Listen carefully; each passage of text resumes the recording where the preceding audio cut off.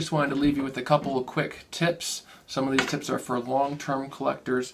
What we do here at Wolf Mountain is really for a short-term collection. And if you want something to last for 10, 20, 30, 100 plus years, then there's some things that you're going to want to do a little bit differently.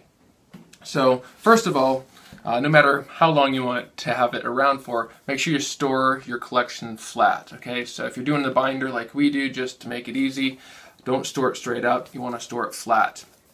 So our paper is 100-pound cardstock. You'd want to make sure that your 100-pound cardstock, 110, 90, something like that, you want to make sure that that paper is acid-free. Okay, so over the years, over time, if it's not acid-free, it can have a negative effect on your specimen. But for our purposes, it's totally fine. But acid-free paper is something that a serious herbarium collection would use.